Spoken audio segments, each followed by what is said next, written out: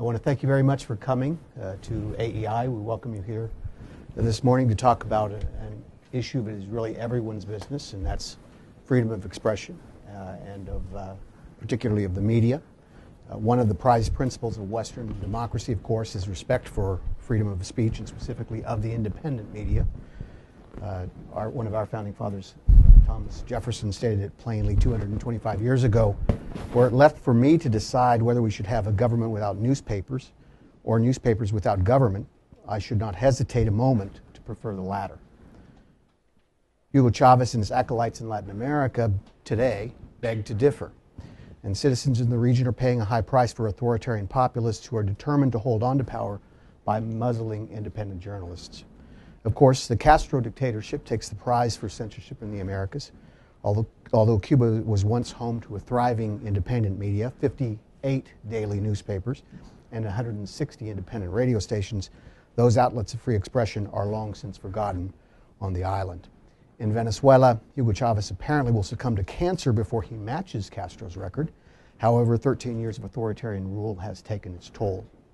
He has revoked the license of the nation's leading broadcasting television stations, propped up state-run competitors, and forced all media to forfeit revenue as they carry his marathon tirades. Venezuelan journalists and their employers have been bullied by official mobs, and some have been forced into exile. The remaining so-called independent TV station practices rigorous self-censorship as its owners preserve its sweetheart deals with the Chavez regime. In Argentina, successive Kirchner governments have used a new 2009 licensing law to put 2/3 of the broadcast spectrum in the hands of state-controlled or friendly news organizations. As recently as last December, in a coup de grace in the government's long-running battle with independent media outlets, Kirchner loyalists in the Congress approved a law giving state control over the production and distribution of newsprint, putting independent newspapers on a very tight leash. Individual media operators, printing presses, and newsrooms have been raided by tax collectors in a not-so-subtle threat against their independence. Violent state-run mobs have attacked independent media houses.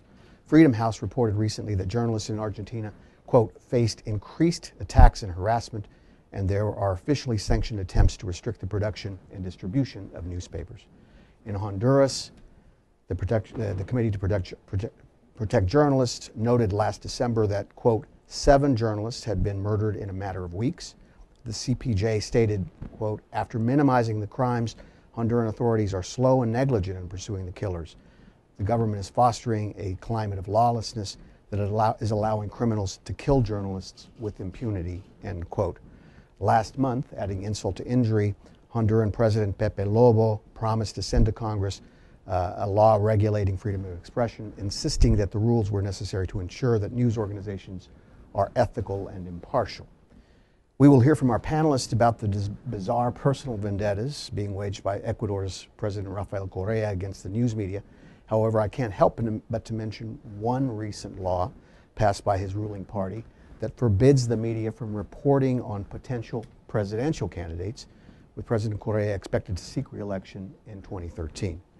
Although we will highlight the pattern of new abuses of press freedom by leftist popular regimes, I hasten to add that this is not an ideological phenomenon.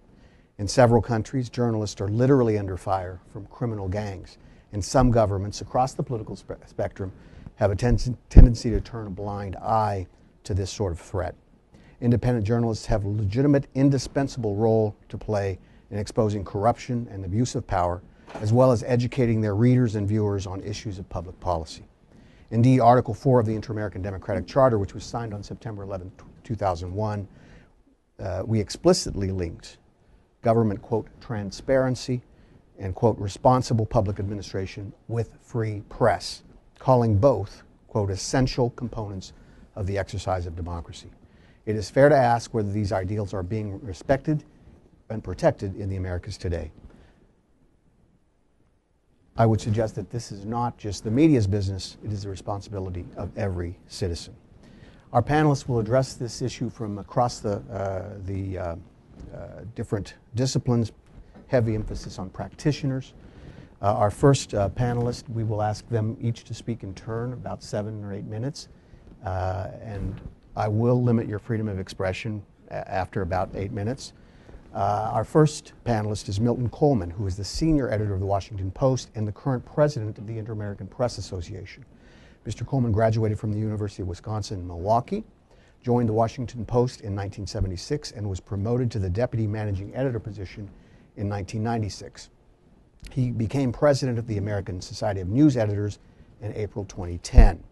Mr. Coleman has served as a member of the nominating committee for the Pulitzer Prizes in Journalism, a judge for the Robert F. Kennedy Journalism Award, and the National Association of Black Journalists and Asian American Journalists Association Awards, and is a chairman of the judging committee of the Selden Ring Award for Investigative Reporting.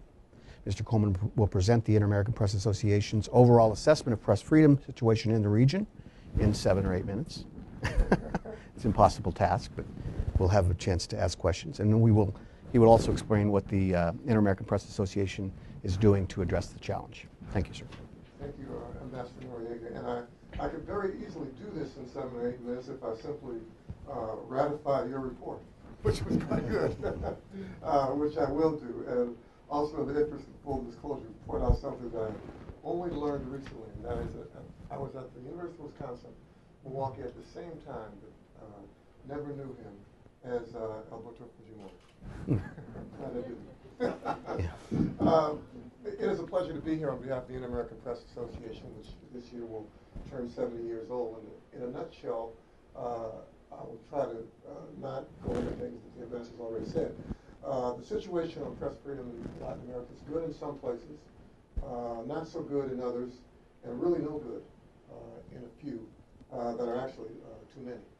The problem we have is that basically states in Latin America really are, I think, trying to move in the right direction towards freedom of expression, freedom of the press, and freedom of information.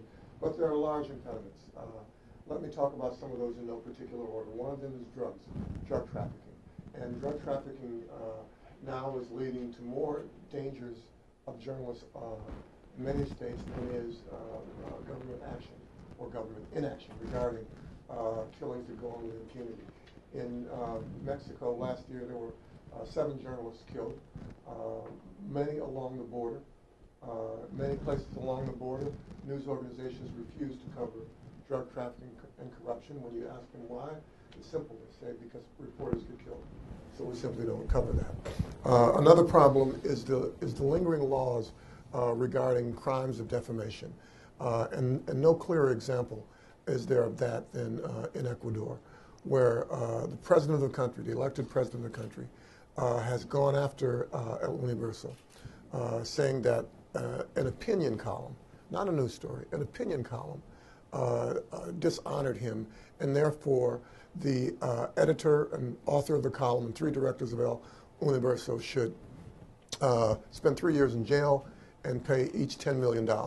And because he brought charges not as the president, but as himself, then he gets the $40 million if they're paid, which I think no matter which way you add that up, it doesn't really make a whole lot of sense. And whether it's the actual payout comes or not, the effort is clear. It is to intimidate the press. It is to drive to more self-censorship. And he's brought another lawsuit on, another suit has been brought on behalf of his brother, in which two book authors have raised questions about whether or not the president steered contracts toward his big brother in Guatemala.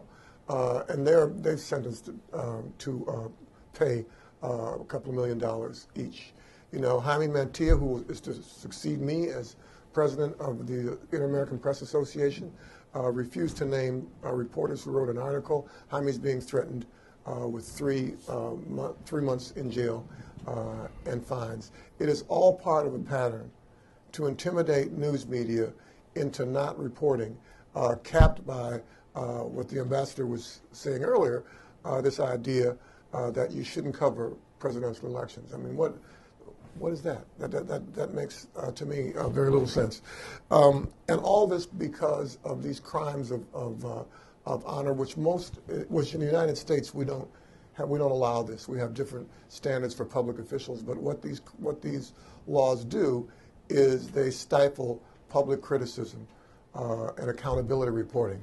We also have demonization of the news media by many elected leaders, where they, if you want to get a lesson in name calling, just listen to some of the statements by President Hugo Chavez and President Rafael Correa, who actually defame reporters in the way that they speak about them.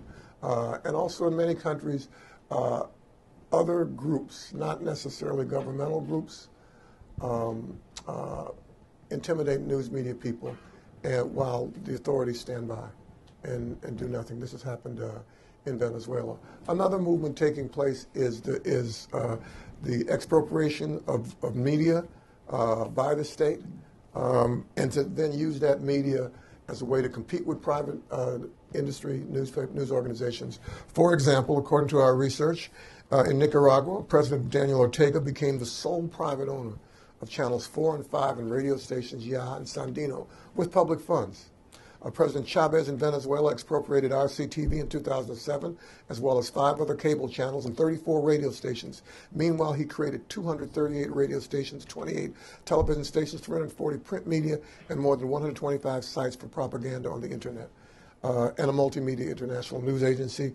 President Correa confiscated television channels and a newspaper and used public funds to create the newspaper Periódico Popular, which strategically competes against the other print media. In Bolivia, President Evo Morales created a network of community radio and television stations and purchased print media with funds provided by the Venezuelan government, media that he uses for personal interests. So you can see that this is not a really good atmosphere. IAPA is working with other organizations on many fronts, including trying to do everything we can to stop Ecuador and other countries from weakening the office of the Special Rapporteur for Freedom of Expression of the Organization of American States. They would like to cut off the funding for it. They would like to reduce its independence, and they would like to, in effect, get rid of the person who is now in the office, who President Correa loves to call names in radio addresses, a very capable former Colombian judge, Catalina Botero Marino. And so we're doing that along with sending missions to various countries and working to try to provide legal remedies and to try to provide legal guidelines, such as the establishment of special prosecutors to prosecute crimes against journalism and journalists. And I think I probably am up to the 30-second warning on my 7 minutes, right? Actually, you did rather well. Okay. Thank you very much. Thank you very much for your presentation. And I think Joel's probably going to ratify most of your report as well, so we can move along rather quickly here. Joel D. Hurst is a Human Freedom Fellow at the George W. Bush Institute. He grew up in Argentina, Costa Rica, and Venezuela, and has a master's degree in international development from Brandeis University. Previously, Mr. Hurst was a recipient of the International Affairs Fellowship at the Council on Foreign Relations. He worked with USAID's Office of Transition Initiatives here in Washington and for 2 years for the office in Uganda. Prior to this service, Joel worked as a humanitarian relief worker for World Vision. He has written chapters for the books by the International Republican Institute and the University of Miami, as well as many articles for America's Quarterly, Fox News, International Business and Development Exchange, The Commentator, and El Universal, I guess, in Venezuela. Joel blogs also for the Huffington Post. We've asked Joel to focus on systematic campaigns against the media by authoritarian populist regimes in the Americas. Please, Joel. Thanks. Thanks, Ambassador Noriega. Can I have the clicker? Yes, if that works. Ambassador Noriega asked me to talk a little bit about the historical project of Bolivarianism, which we've discussed is going across Latin America. A little bit of historical precedent. After the fall of the Soviet Union, representative democracy and free market capitalism became the norm, with all of their rights and obligations. For the Americas, through the American Declaration on the Rights and Duties of Man, the American Convention of Human Rights, the almost universal acceptance of the International Covenant on Civil and Political Liberties, as well as the Inter-American Democratic Charter, which Ambassador Noriega actually helped to draft, democracy, representative democracy, became international customary law for the Americas. However, in the 21st century, an increasingly large group of countries is challenging this, threatening to return the region to dictatorship and misery. And this is about one component of this. Let's see if this works. You have to hit the. This is not. I don't know if it's. Or just click the space bar. Space bar? I guess. Yeah. Excellent. So, Got a human clicker now. that's right. So the one step of this is the control of what they call establishing communicational hegemony as an important component, as an important step in their political project. But what is the political project? Change. Next. They are attempting to replace representative, because this is not working.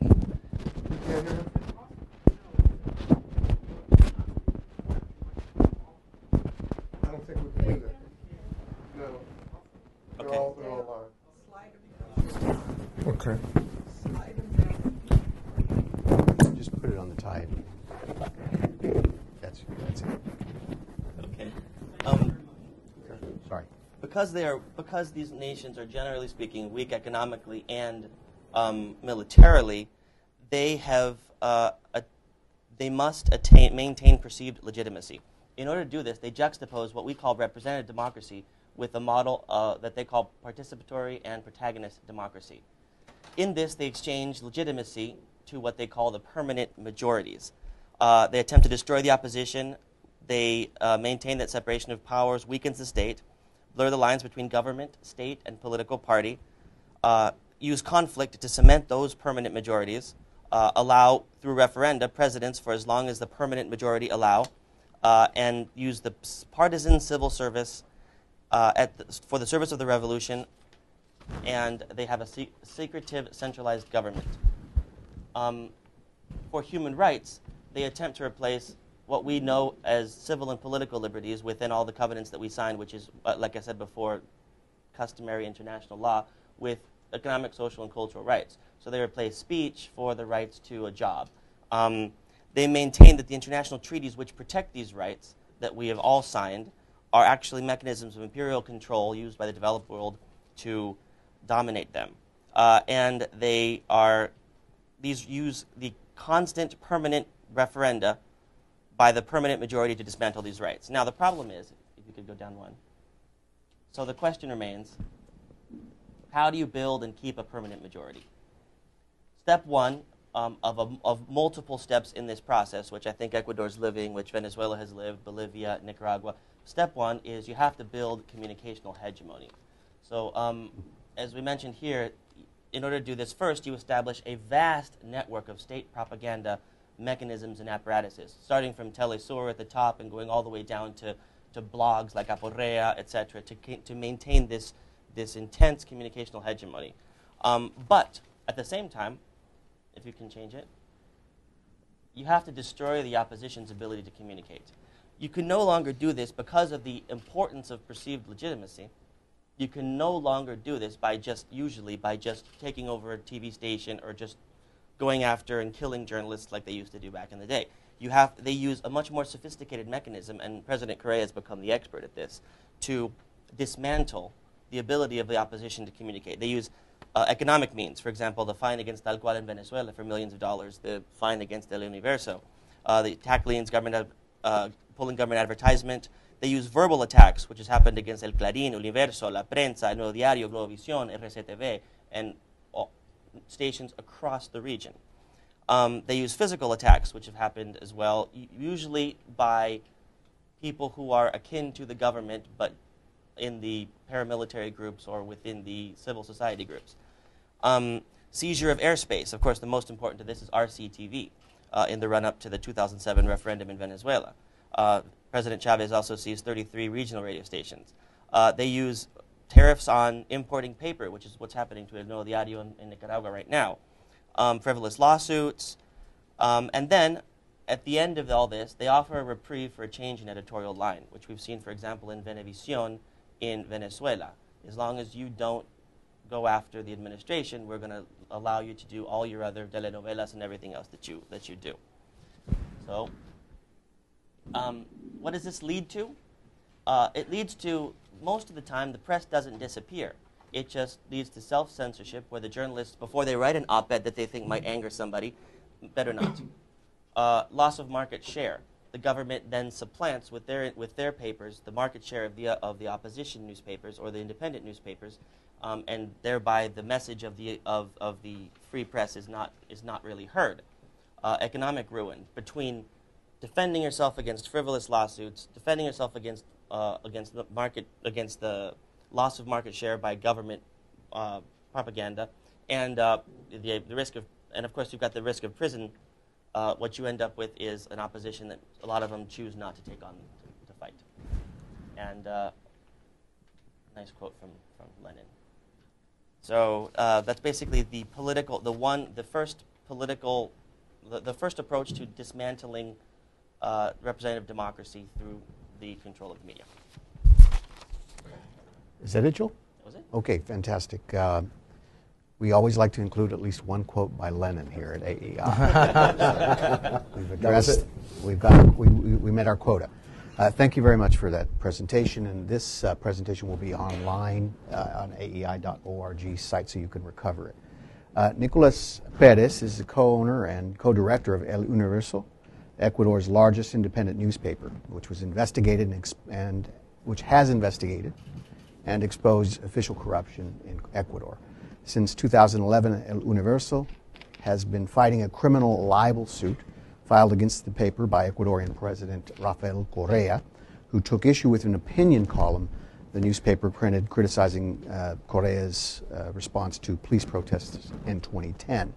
With the final appeal pending and following substantial judicial interference, President Correa has been awarded, as the others have referred to this morning, historic damages of $40 million, and Nicolas and his two brothers each face 3-year jail sentences in addition to the fine.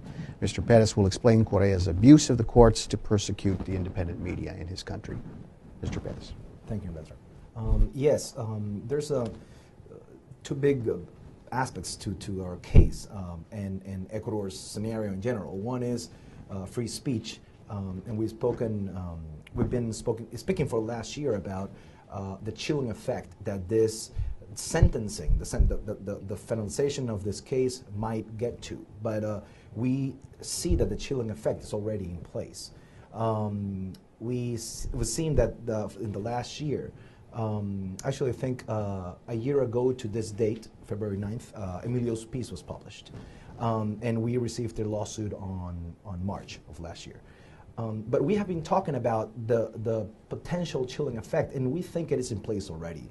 We see that there's really a small group of people that keep speaking up in the print media and digital media, but there really is every time there's less of them, and most of them are really just toning it down and just are silencing themselves. So we see self-censorship already in place. Whatever the final sentencing might be, I think the president has already achieved a big goal in silencing, traditional media and individuals also, because El Universo is maybe the biggest, most notorious, spoken about case. But there have been more. But you have independent journalists like Calderon and Zurita being sentenced like 2 days ago.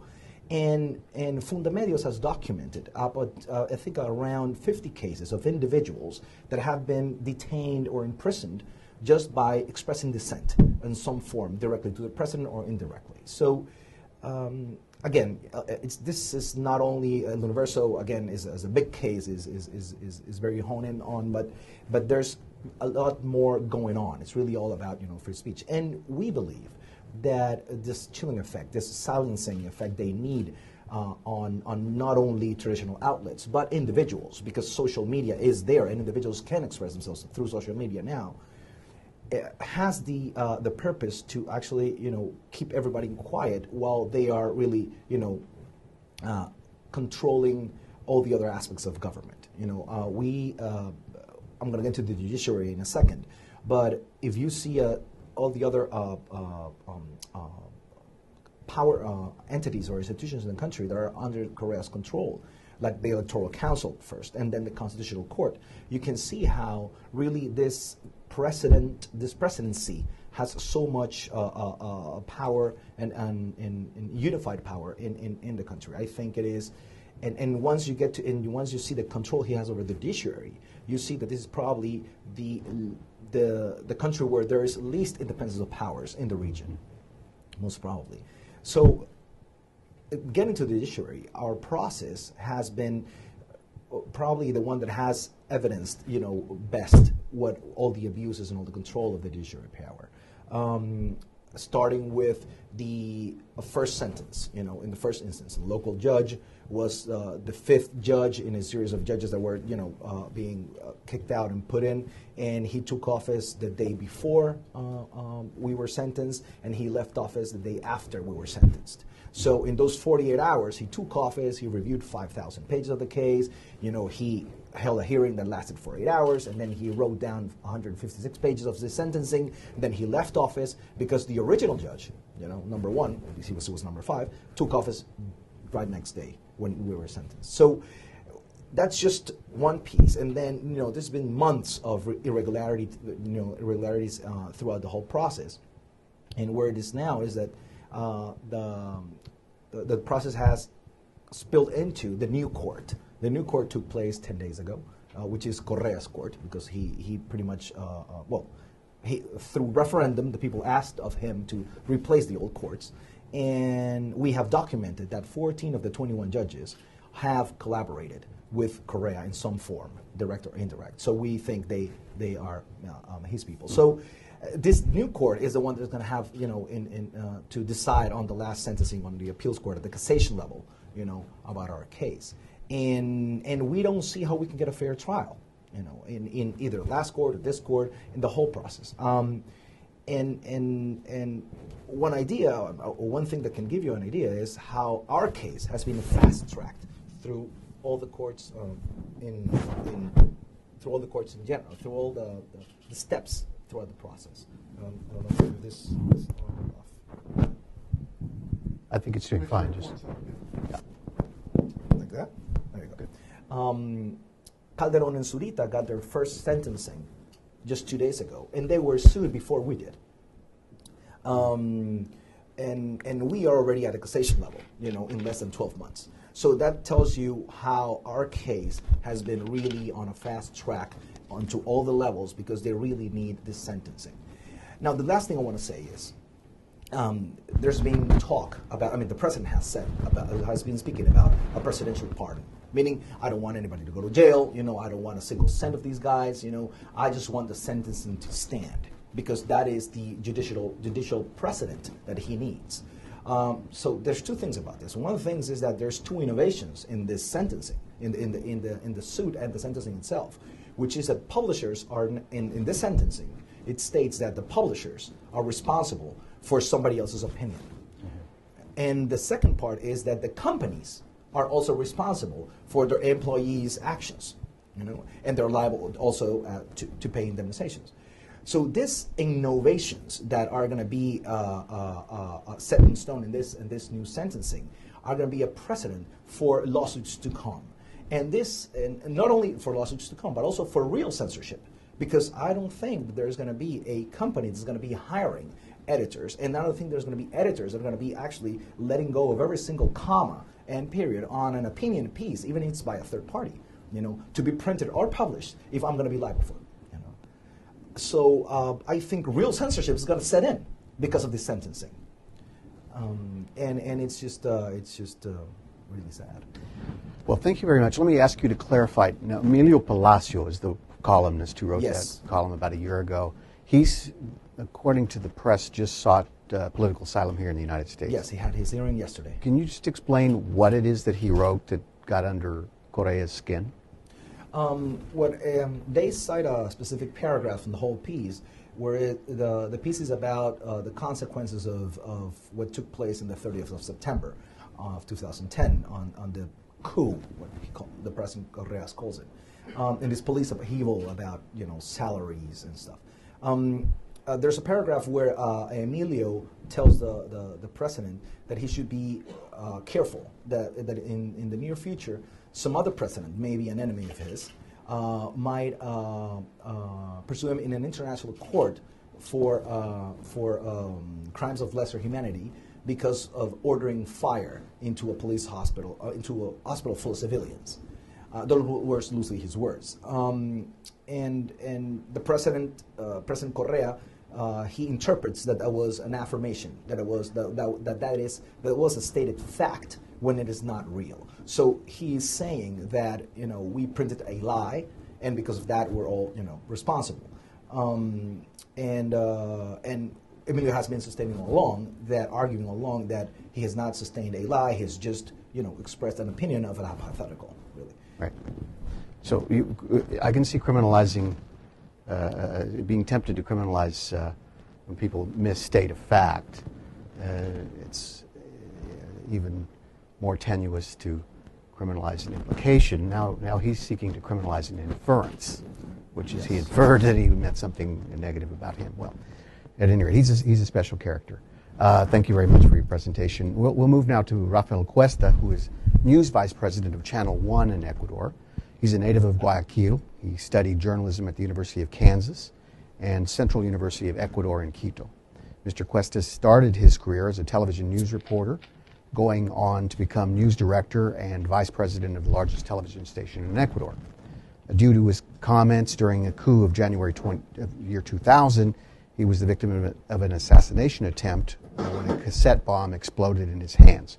Mr. Cuesta has been a consul in Ecuador, of Ecuador and in Genoa, Italy, and a congressman representing his native province.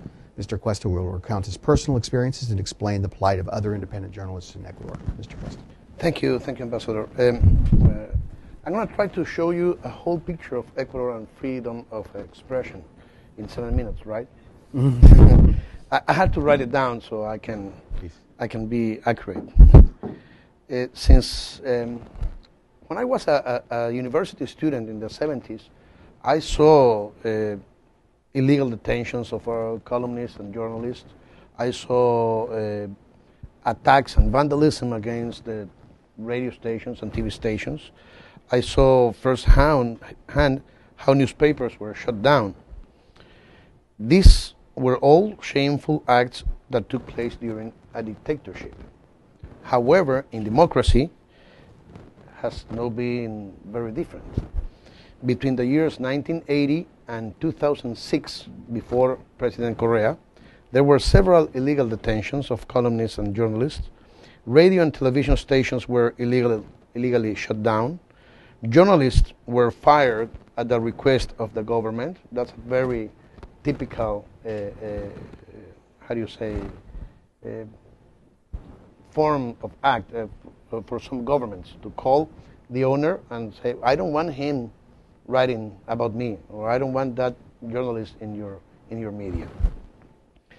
There were even violent attacks with bombs against newsmen and arbitrary withdrawals of radio frequencies.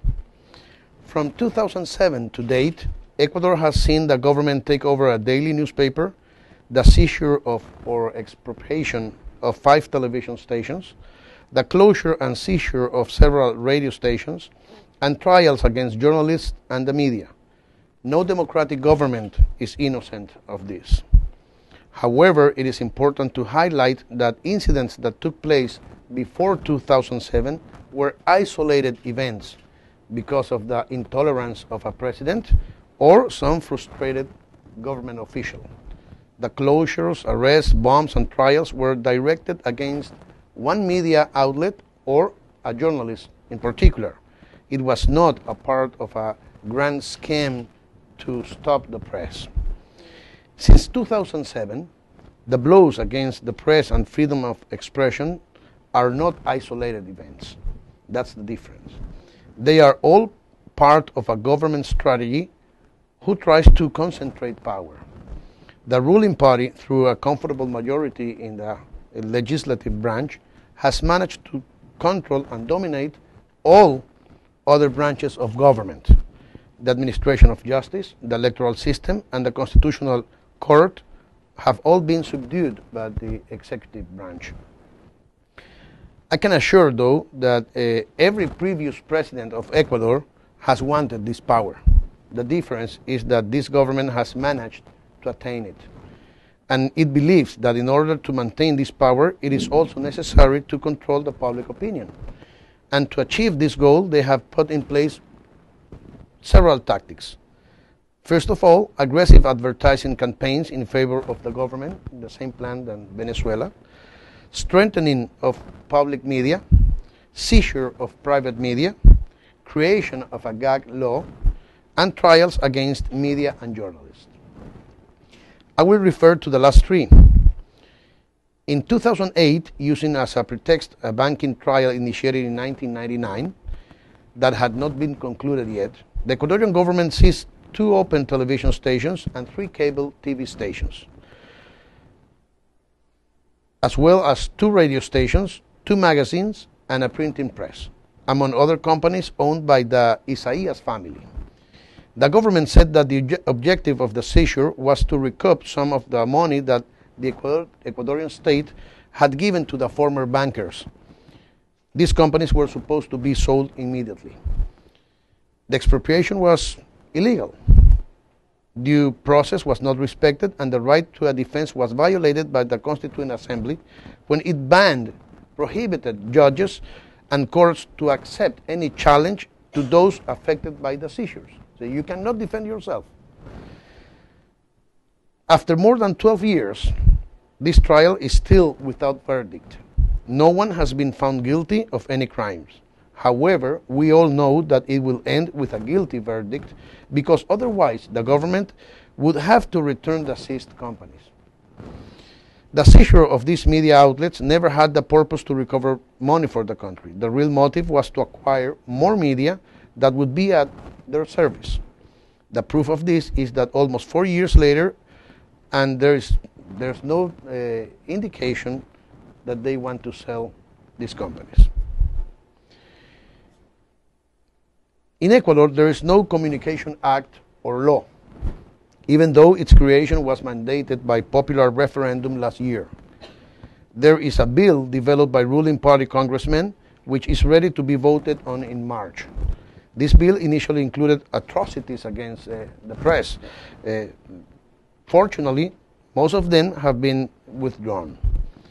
There are still some questionable points that relate the ulterior responsibility that Nicolas talked about it, of journalists, which include penal sanctions, the joint responsibility of owners and managers of the media who would be held legally accountable for the opinions of their journalists, the obligation to broadcast countless hours of change and government messages, the obligation that newspapers publish their circulation numbers, and the inequitable distribution of radio and television frequencies. These are some of the points that still concern the private media today. The Ecuadorian penal laws include prison for libel and libellous slander. The first case occurs when a person is offended, and the second occurs when a person is publicly accused of committing a crime. This legal aberration that has been eliminated in most of the world is now being used against media and journalists. Such is the case of newspaper El Universo and its editor Emilio Palacio.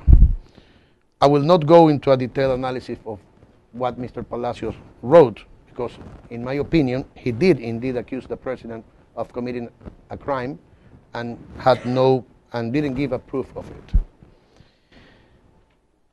However, I do not think he should lose his freedom because of this. Even worse still, the owners of El Universo, who in my opinion had no participation and therefore no responsibility in what was written by the columnist, should not be taken to the courts. In addition to this, they have been punished with an unpayable economic sanction of $40 million, which would result probably in the bankruptcy and subsequent closure of the most important newspaper in Ecuador. What is happening in Ecuador in regard of freedom of expression is not something that surprises me.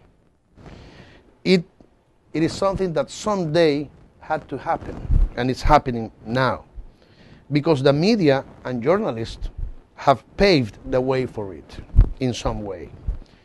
Economic interests, disputes between media owners, attacks of one against the other, have created that perfect breeding ground for a ruler who came to power thanks to the media and now wants to control them. We all have our share of the blame of having failed to stop in time the painful task of destroying each other. We all have abused, at one point or another, of the privilege of being a communicator. Not everything can be blamed on the government and on Mr. Correa. If the national press had acted responsibly in the first place, no political power would have even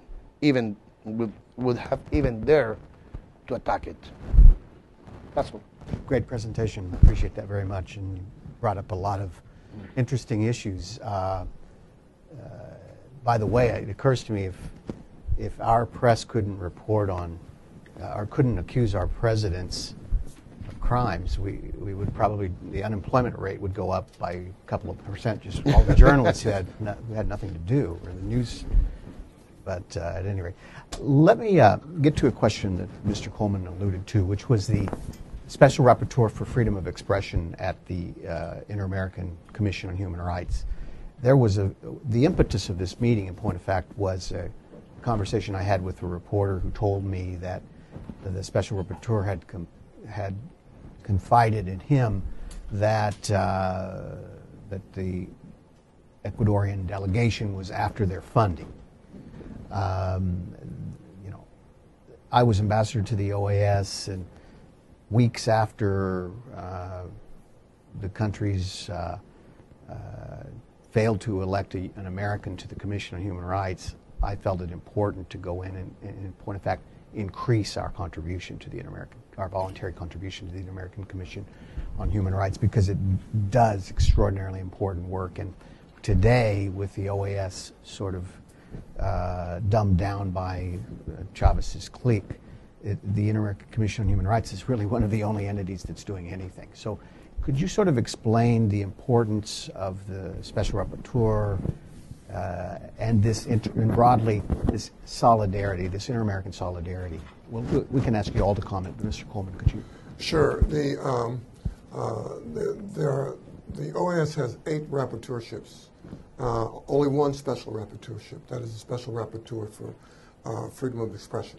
And the reason that one is special is because the OAS believes that freedom of expression is a central part of the democratic process, and therefore it needs to have the special status. And that office is currently held by a Colombian former judge, Catalina Botero. And what it does is several things. Number one, it issues a report. It issues its own report, annual report, which country by country says what is the situation regarding freedom of expression. The Ecuadorian delegation would like to do away with that report and reduce it from an average of about 400 pages a year to 2. Secondly, because it is a special rapporteurship, it gets no money, not a dime, from the OAS, but is allowed to raise its own money. Its budget now is 3 to 10 times the size of that of all the other rapporteurships because of that. And much of that money is raised from foundations that earmark it for freedom of expression. So it's not like you could take the money from the special rapporteur's office and parse it out everybody in equal ways. No, that doesn't happen. So they're arguing that, Ecuadorian delegation is arguing that the money should be equal for everybody. And if you do that, it means you're going to cut the special rapporteur's budget by about 90%, because it's going to come down to where everybody else's budget is. The third thing that they're trying to do is to say that we need guidelines on the way the rapporteurships carry themselves. The effect of this in practice would be to stop the special rapporteur for freedom of expression of saying in advance of a court action, this would really, really be bad. I mean, if this new procedure went into effect, for instance, the special rapporteur would have no ability to say anything at all about the case regarding El Universo until after this final appeal is completed, when who knows what. And so all of this is being done in the name of making the inter-American system better functioning. And it's done in sort of innocuous language because that conceals the real effort. They talk about simply making everybody equal.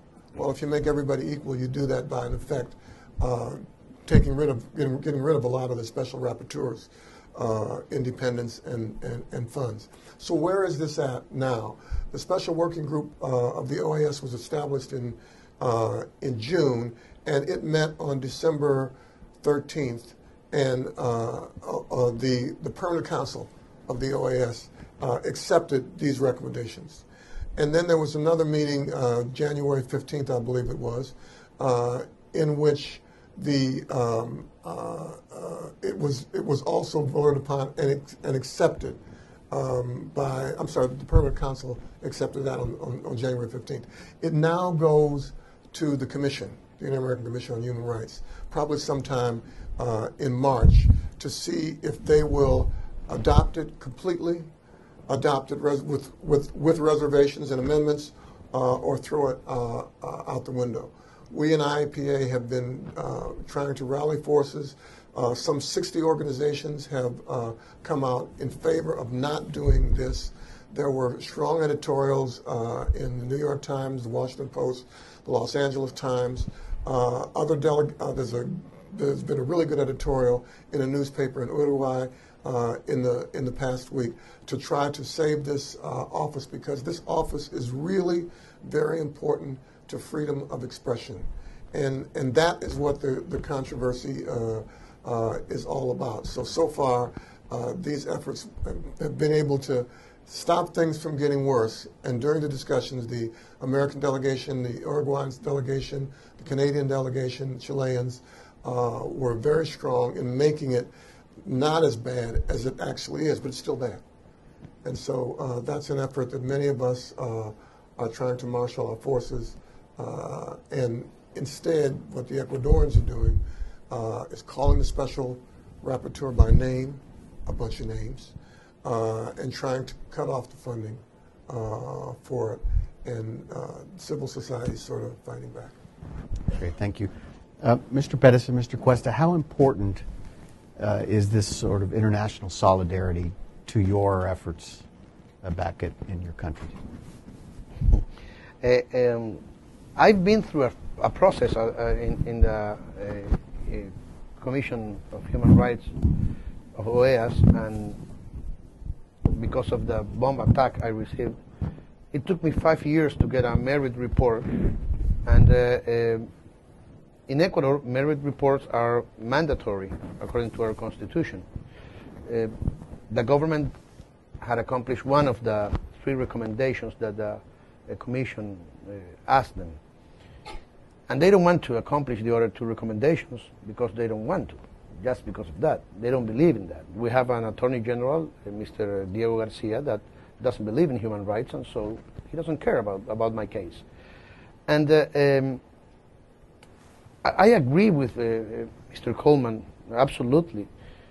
OAS should support more the rapporteur of freedom of expression. I think it's the commission that is in charge to guard this freedom, because it's the base for democracy. But it's the problem I see in this rapporteur of freedom of expression is that sometimes it gets more likely to support states instead of victims. And I think they should support more the victims than the states. So they get too involved with governments and perhaps they lose the whole picture, and they lose what citizens are suffering in that moment. So I agree. I think the special commission, the special rapporteur of freedom of expression, should get more money instead of limiting their funds. Great. Thank you very much. I'm going to throw it open to questions. We have somebody with a microphone. I'd just ask you to identify yourself and and put it in the form of an actual question. Thank you. I've just got two real quick questions, and I really am grateful to every single one of you out there today. Your presentations were terrific, and this is very timely. Everybody is watching this issue, and we're really grateful that you all have brought this together. Let me just ask my two quick questions. We have calculated that, my name is Maggie Petito, thank you. We've calculated that about 95% of all Ecuadorian media is state-controlled and owned or state-censored. These media need data on the percentage out there of how much of their media is controlled by Correa, and how did he take over that media. And today, we need the data from you all. How much of the seized state-run media today is running packaged Iranian media? We anticipate that the number will be heavy.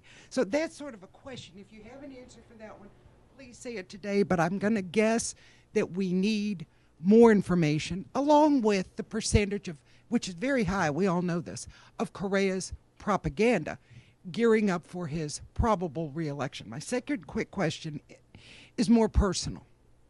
Yesterday, Palacio's asylum request in Florida atypically did not receive an immediate answer. He's been in Florida for some time. That is atypical.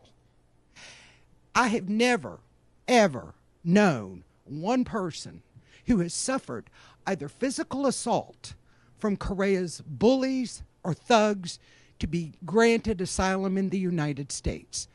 The astonishing determination that Palacio would have to wait for many months to get an asylum ruling where no Ecuadorian has ever been granted asylum in the United States was surprising.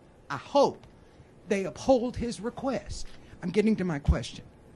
But heretofore, every asylum request has been denied because the U.S. Department of State for the last 3 years reports that there's not one thing wrong with Ecuador. It's the same as the Bahamas. So why do you need asylum?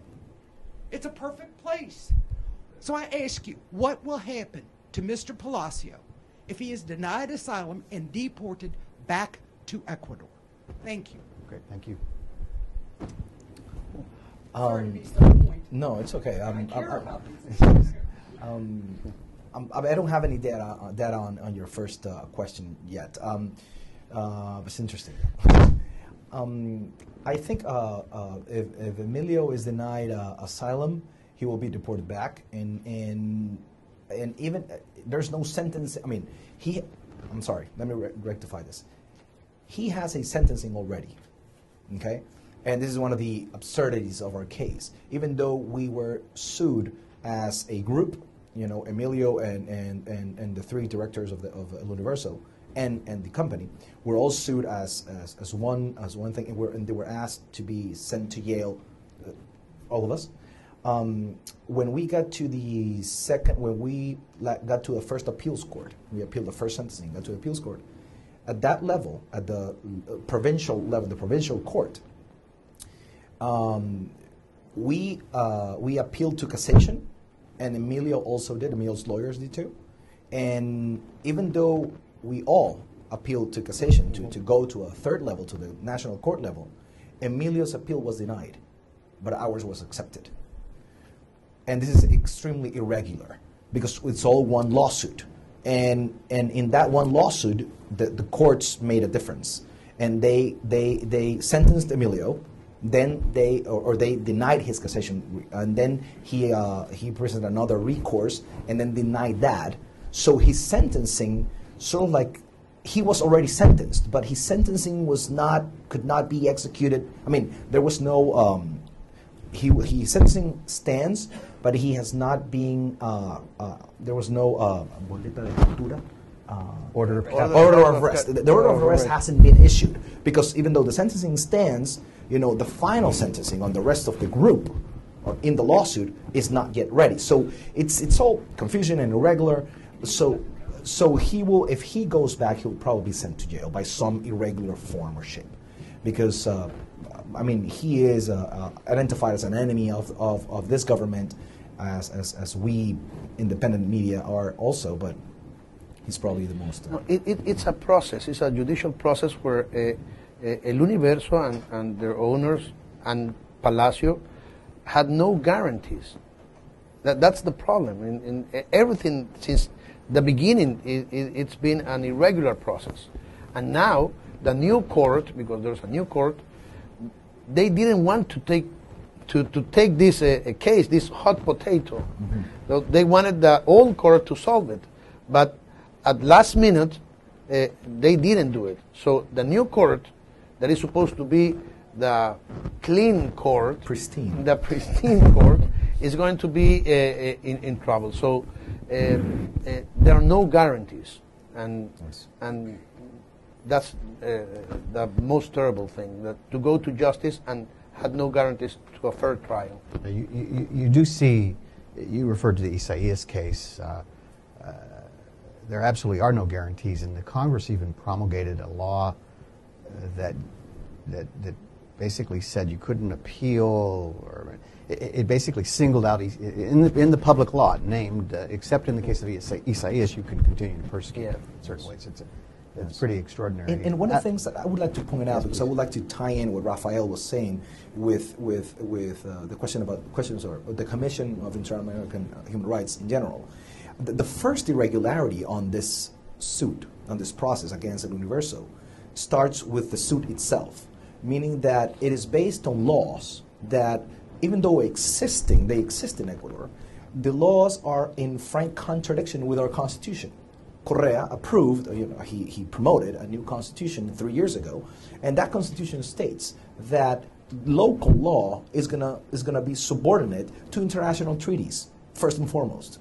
So by international treaties, criminal libel laws should be, over and done with. So all of those shouldn't be in our legal system. But they're there. 3 years after a new constitution that forbids them, they're there. And when they're asked, when the president is asked about them, and Alexis Mera, his right-hand man in the law, they are said, well, they shouldn't be there, but they're there. So we're going to work with those laws because that's the law we have. So they're going forward with criminal libel laws that international treaties forbade them, and the Constitution say they shouldn't be there. So it's just, and the genesis of all this, it's all irregular. I mean, these guys are really, going against everything they've been working for in the beginning. Mm-hmm. Absolutely. We have a questioner down front in the second row. Please state your name and your affiliation. Hello, my name is Andy Yud. I am from Argentina. I work with one of the newspapers that in Argentina has a perfil, has less advertising from the government. The process that we are seeing in Argentina is different from Ecuador. We are seeing that the government is distributing advertising, and most of the advertising goes into the media that is more related to the government, and we that maybe are more independent, we are getting less, and media that are huge, that used to have a lot of relationship with previous governments are getting much less, talking about the group Clarín in Argentina. So my point, I want to ask you a question that is not related to the judicial process. I want to ask you a question related to the media of what's going on. We are seeing in Latin America with this kind of process that is only one voice growing. For example, in the radios of Argentina, you are seeing that 70% of the radios have advertising from the government, and we are observing that they are turning into only one voice sometimes, and there is not confrontational voices. I want to ask you if you are not seeing also this process in Ecuador or in other countries, that sometimes it's going to be only one voice, and we are not going to have any debate, we are not going to have any discussion about how democracy works. And although your voices are trying to be shut up with the judicial system, what the people is observing that they are only receiving one voice from one line if this continues the trend, and there's not going to be debate. You know that here in the U.S. we have debates, CNN, Fox, we have debate all the time, and the debate creates democracy. So the perception of the people finally is that they are losing democracy, and there's no any more democracy if you only see one voice. what the people is feeling of all this. This is my question. One comment? Okay. If you ask me if I am afraid of doing my job, I will have to answer yes. But I'm here. Anyway, in Ecuador, if you separate the media that belongs to the government, you have, I don't think you have 5%, I think you have more. No? But that media should be also classified in several groups. The group that is friend of the government, so they support them, they have their propaganda, their publicity, and they get along very well. Then you have the press that is, how do you say, blackmail? Blackmail. If you do that, I'll punish you. I'll withdraw your frequency, your radio frequency, your TV frequency. And there's the group that is also afraid because they know they have no problem, but they know that if they do something wrong or something that could molest or how do you say, upset, bother the president or the government, you'll have problems. So you have to be very, very careful. If I try to be absolutely honest with myself, I will have to say that I am in that group. I direct a newsroom in a TV station in Ecuador. It's a national TV station. And I have to check everything because I don't know what's going to happen. And the reporters tell me, it's okay, don't worry, I know what I'm doing. I know what I'm writing. I say, okay, go ahead. And then you see something, you watch the news show and you think, oh my God, what's going to happen? So that I get nervous every day. So that's not a good atmosphere to work. Absolutely. I cannot say that my freedom of expression is being violated.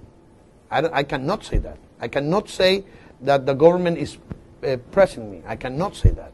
I cannot say that I receive a call from the government or from somebody or from the owner telling me not to do that. And I have never received that. But I can feel it.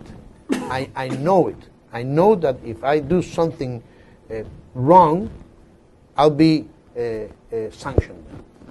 Nicolas, what the questioner was asking was, is there any sort? I think, is there any sort of popular reaction to this? Do people in Ecuador, or others can comment on this as well?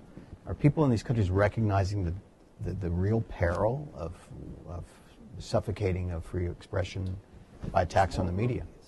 I think that the group of people that actually, in my country, that actually care about what's happening with the country, that read newspapers and that watch newscasts and that are actually in the debate about the issues that affect the country, are a really small group of people.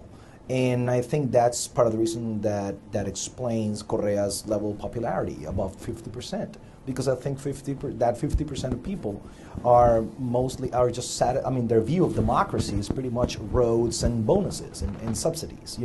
That's what they think is a good democracy for.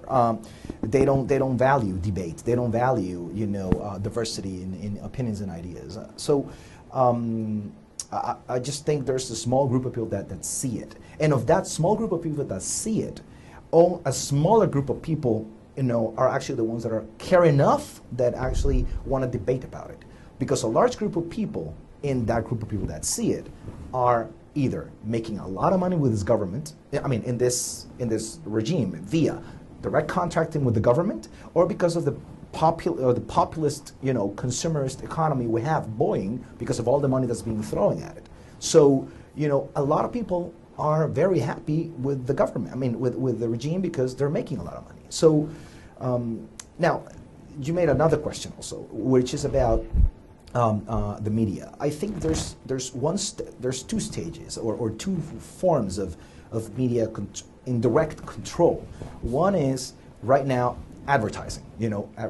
This government has spent more advertising than our last 100 governments.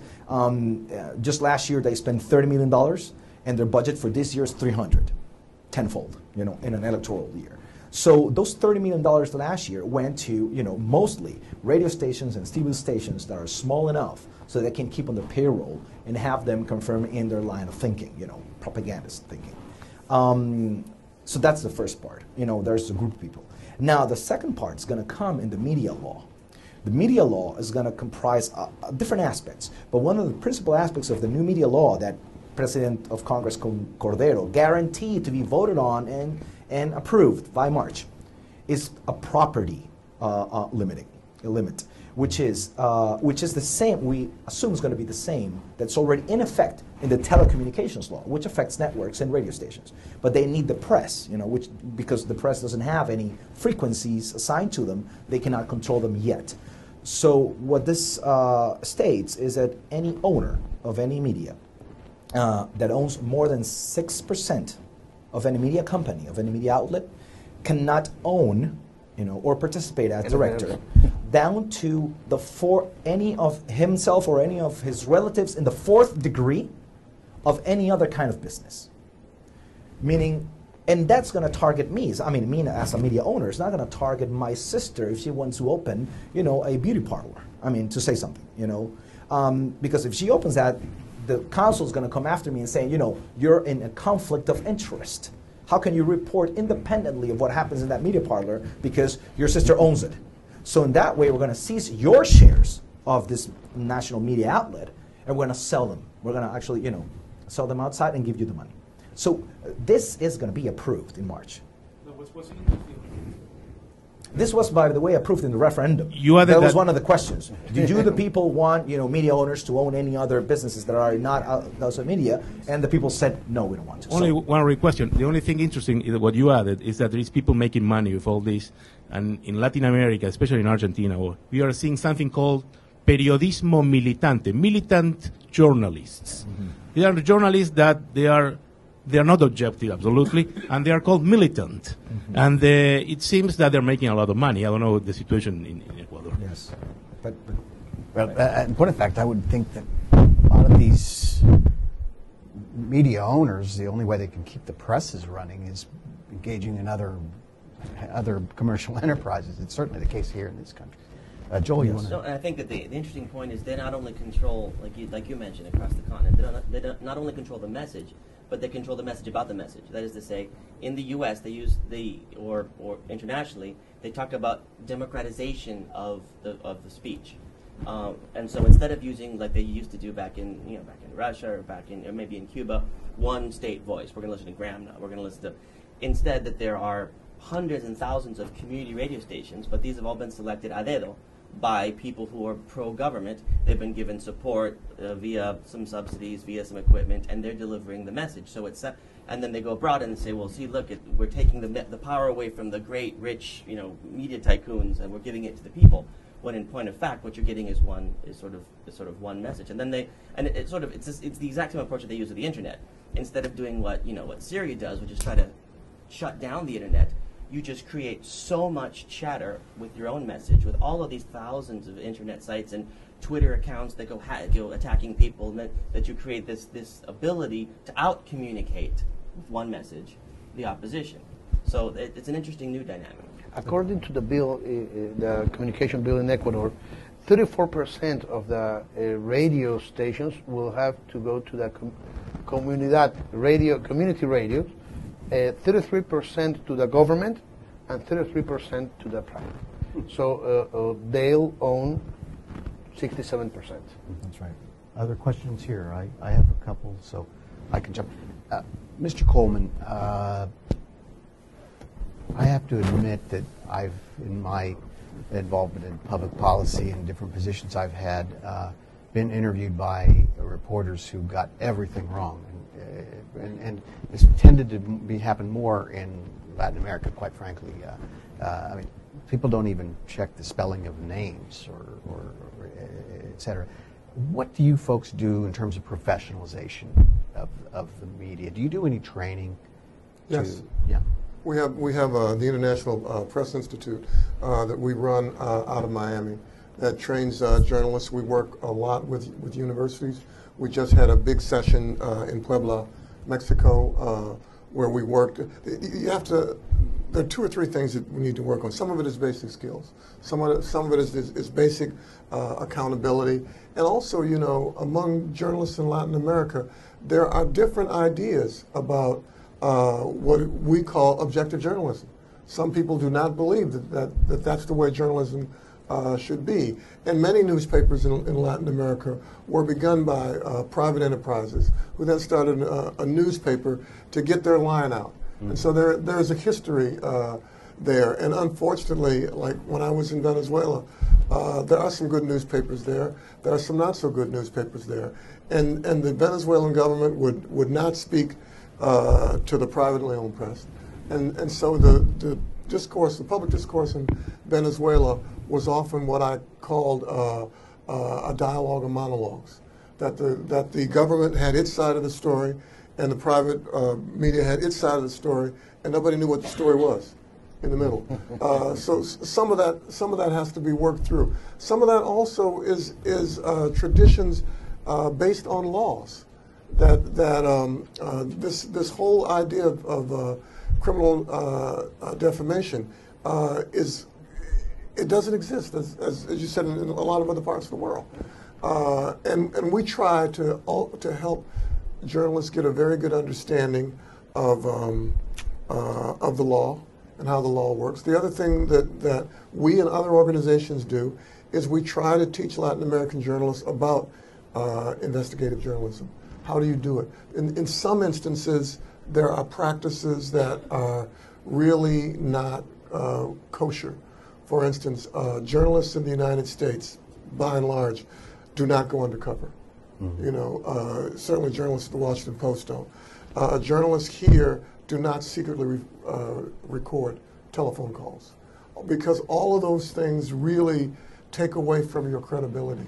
And you have to build credibility among the people. My example is if you compare what happened with El Universal, it would have been like someone bringing criminal charges against a Washington Post columnist during Watergate.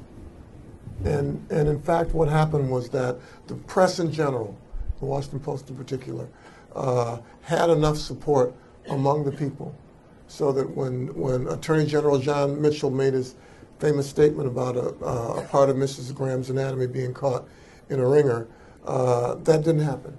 And he knew he couldn't do that.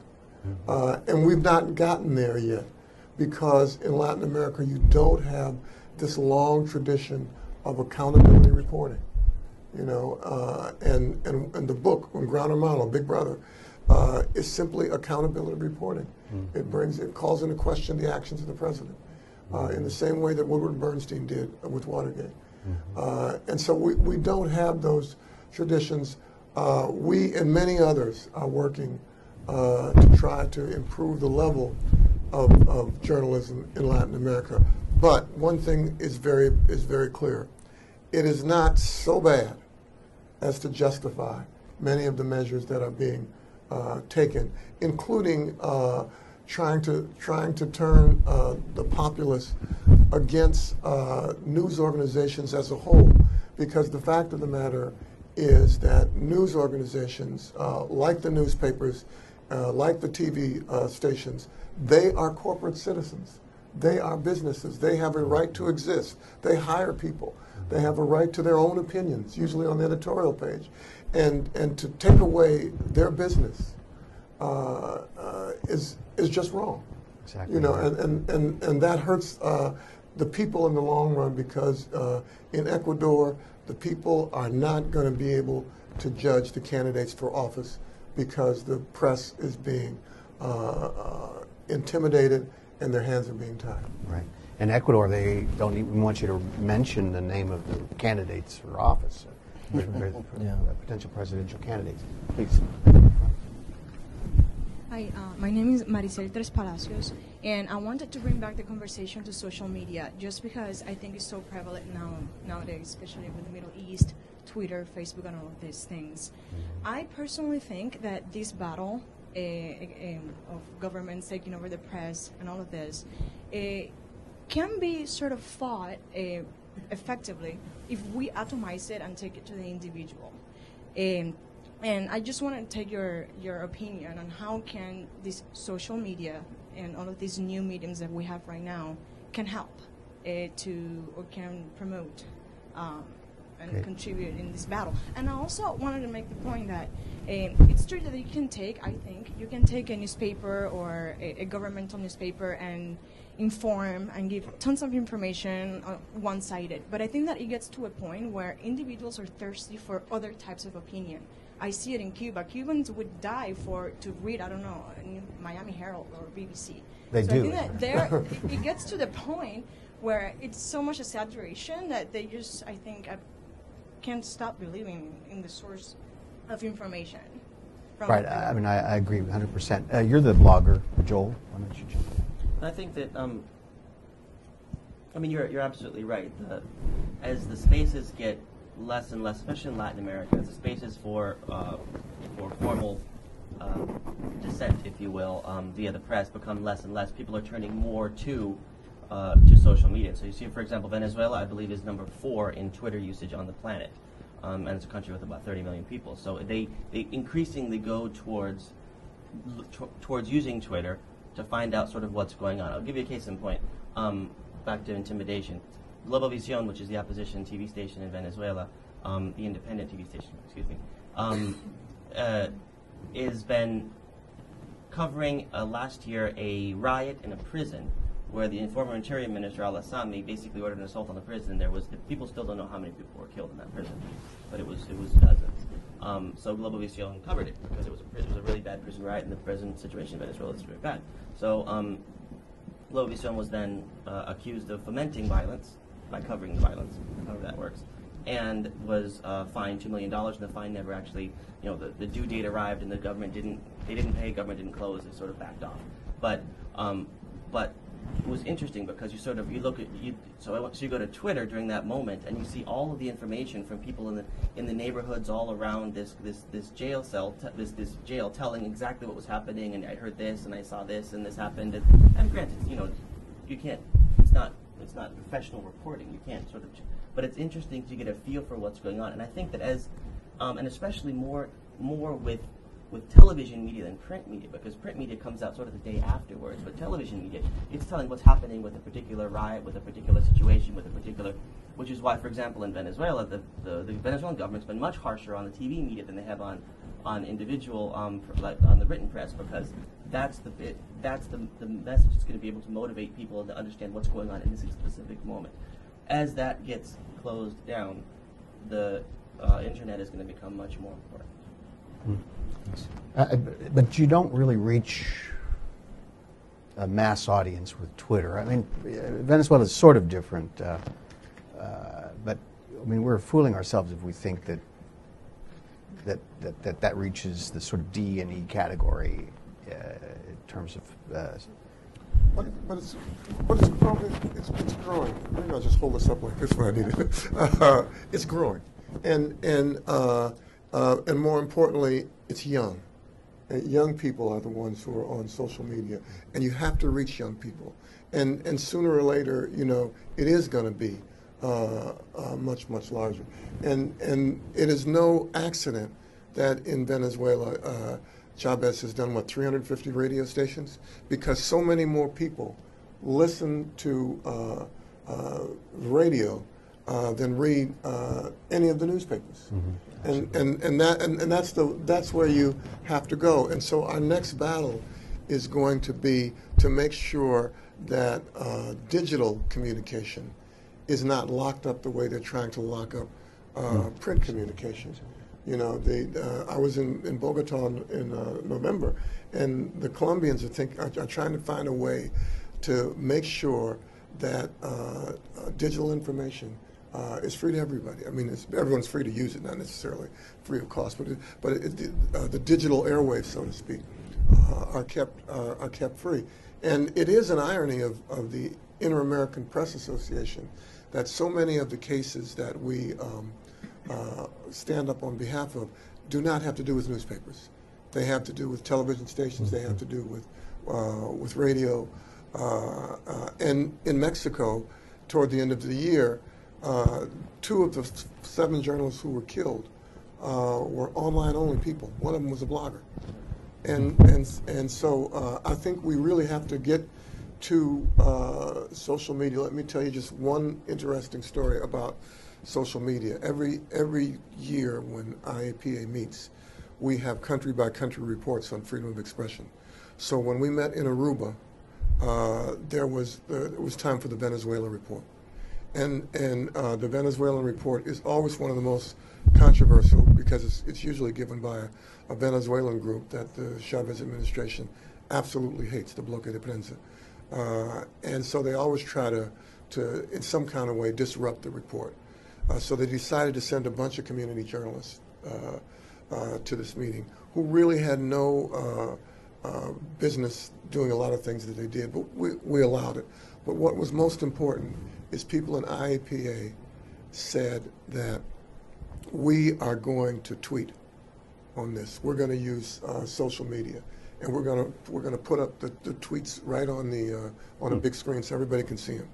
So here comes the report up, and immediately the blogosphere and Twitter, you can tell the Venezuelan government people who are tweeting, because as soon as something is said, they try to knock it down. And then what happened, as soon as that was said, somebody else came back up and said, no, that is not true. And so it was an amazing dialogue taking place. Meanwhile, Global Vision was broadcasting it live, and it was a remarkable way of getting into the country. And 2 things happened at the end that were significant. One was that the head of Global Vision, Mr. Zuluaga, when he went back to Venezuela, was arrested, and his company was threatened because he said things there that they thought were anti-Chavez. But at the very end, after all of these community journalists from Venezuela, each one of them got to ask their question or got to remake their remark. They insulted our members sometimes. They said things that weren't true. They read their comments were written on cards, which we knew someone else had written. But at the very end, Alejandro Aguirre, who at that point was the president of the head of the organization, told those community journalists that he said, every one of you had a chance to ask your questions or speak here. Every one of you got to say what you said. You insulted our members. You insulted our organization. You said things that were not true. But that is freedom of expression, and that is what does not happen in your country. And it was a very powerful moment. And we would not have been able to be as successful as we were on that without using social networking. So I believe we really have to get into that as much as we can. That's a great way to end this presentation, except I won't. Because I'll note that the tweeting does not supplant real journalism. It drives traffic to the real journalism. I mean, I'm a consumer of the tweeting, and I don't care about what somebody puts in 140 characters. But if there's a link to a story, in the Washington Post, of course, it drives the traffic to that good reporting. So I want to thank all of our panelists for coming. Encourage those from Ecuador that there is solidarity. Thank Milton Coleman and his group and his leadership and this great presentation here today for ensuring that there's this attention to this issue and solidarity. Thank Joel Hurst as well. Appreciate your coming. Thank you very much.